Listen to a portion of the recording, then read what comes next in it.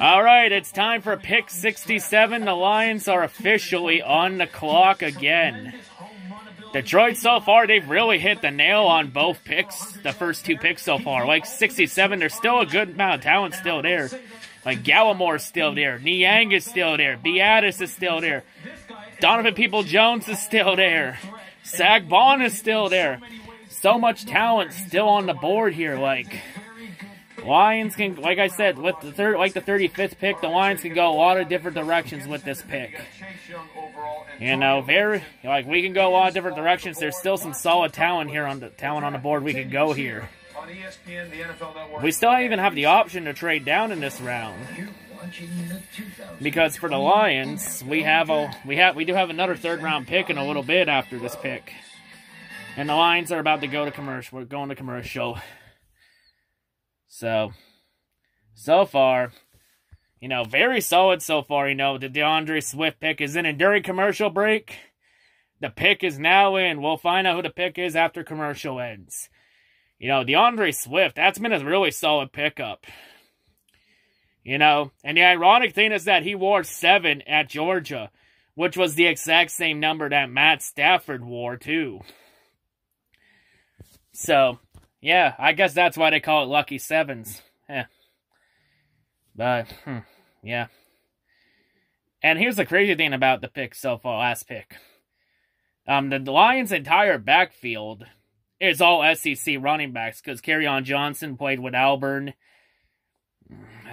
Bo Scarborough played for Alabama, and now DeAndre Swift played for Georgia. I mean, that's a very solid running back field. Now if Kerryon Johnson can learn to stay healthy for once in his life, that backfield could be deadly if we can get some O-linemen and open the holes up enough for them and they can make plays. Like, you know, Kerryon Johnson, he's a solid running back too, but he can't stay healthy. That's been the problem. I'd say this pick, I'd say we should address the trenches, you know. I'd say either go offensive line or even go defensive line. Like, Gallimore's there, Niang's still there, Beatis is still there. Like, there's a lot of playmakers still here. Like, we even got Devin Duvernay still there. In terms, I do think the Lions should address quarterback, but I would wait till tomorrow afternoon to address it. Because there's a really good quarterback in the 4th round that I think the Lions should target, and I've been very high on. Someone that could groom into to become Matt Stafford's eventual successor if we develop him correctly. And if you've been paying attention to all my draft previews and mocks, and all the build-up I've had for the draft the last couple weeks, this entire month or so, you'll know exactly which QB I'm referring to.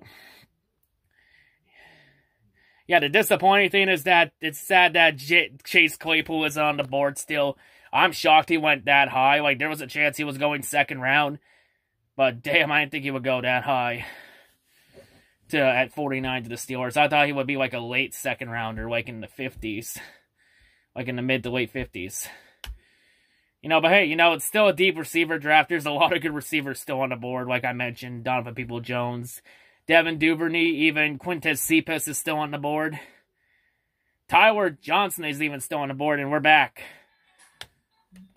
Hey, now the question is, what will the Lions do with the 67th pick? Who's the pick gonna be? And then in a little bit, we'll find out what the Lions do with the 85th, if they're going to trade down with the 85th or trade up with the 85th. But they got a decent amount of draft capital if they want to trade up. I mean, they traded up last year in the 3rd. We'll have to see what they do.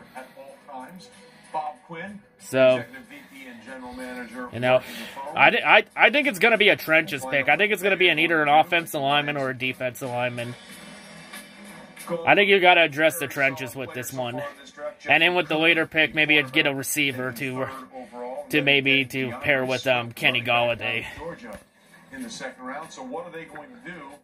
You know, this pick, they can go a lot of different directions, like the 35th pick. Let's see who it is. With the 67th pick in the 2020 NFL Draft, the Detroit Lions select Julian Okwara, linebacker. Oh, so they went with Romeo Okwara's little brother. Oh, so we got an Okwara reunion. Oh! So, Romeo Okwara and Julian Okwara are now on the same team. Oh, boy. And we get and it's a linebacker. Very interesting. I'm wondering how they're going to work with the jerseys now. I think anybody that has a Romeo Okwara jersey is probably going to need to get a new one. So that says R. Romeo Okwara on the back, and then the other one says J. Okwara.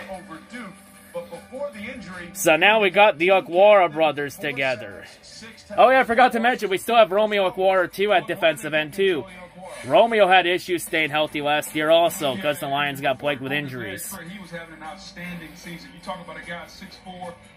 Now, you know, Julian Okwara is going to have a lot of height. He's going to have a lot of height being on Romeo's little brother.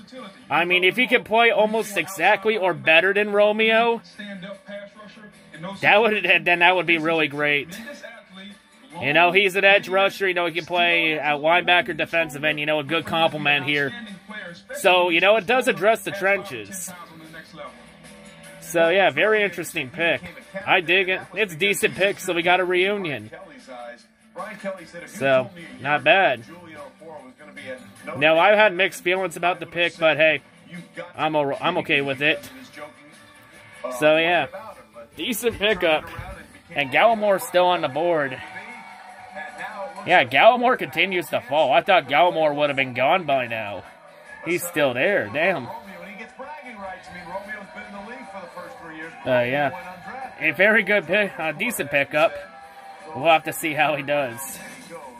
You know, definitely somebody for maybe in the long run. We'll have to see. But, yeah. Yeah, see y'all back in a little bit here for the 85th pick. But, yeah, that's all I got to say. See you in a little bit. Peace.